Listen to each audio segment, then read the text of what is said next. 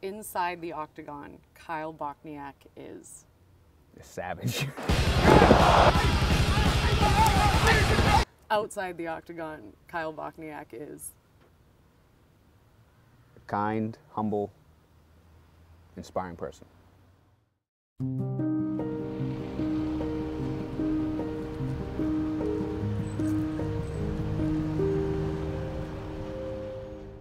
here in your hometown, Gloucester, Massachusetts.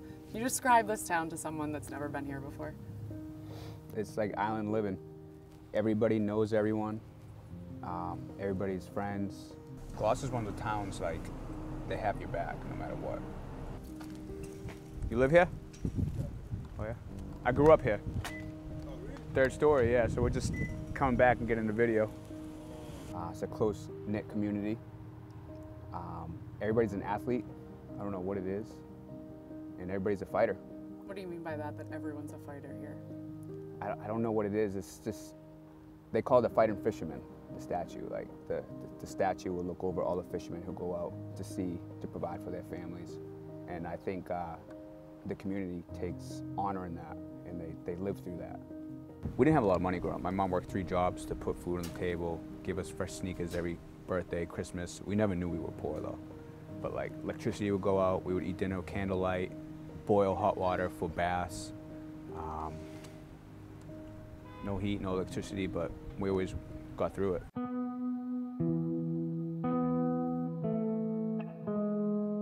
So we're here on the bleachers at Gloucester High. What are your memories from this place?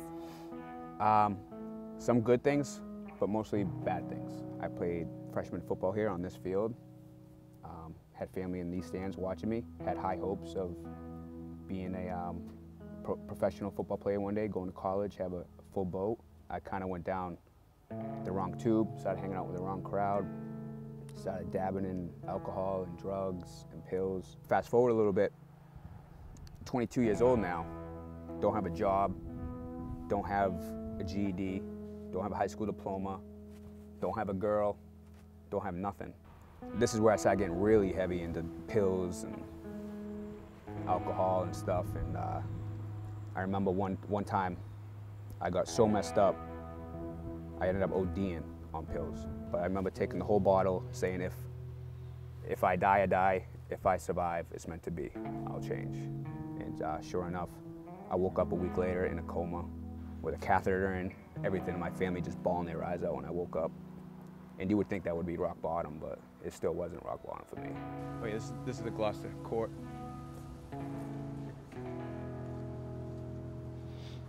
A lot of times walking out those doors not knowing what the hell to do.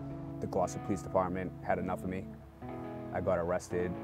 The judge said, "That's it, Kyle, you're out of here." They sent me to Middleton Jail, where I spent 33 days in an orange jumpsuit waiting to be arraigned for my trial.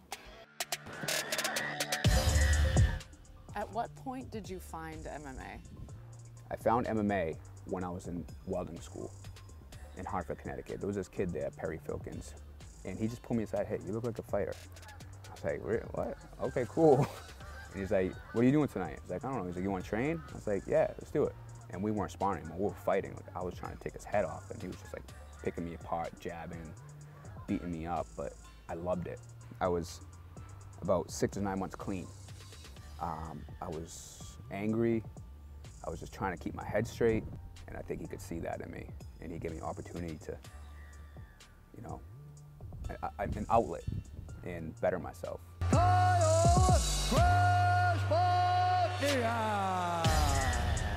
So you have fought and won in Boston. What was that experience like? It was one of the best moments of my life, and it made everything like worthwhile. Like, this is where I'm from. I just got a W in the Garden. I've been through some dark times, and I'm here with my hand raised. It's just, it gives you fuel and energy to keep just pushing forward and accomplishing more things. So now, here we are today. Yeah. Why do you fight, Kyle? I was fighting before, running away from my past. Like I said, 10 years clean now. My grandma used to say it's 10 miles in the woods, 10 miles out of the woods. I went pretty deep into those woods, some dark, dark woods, and I never looked back, and I was just running forward, running.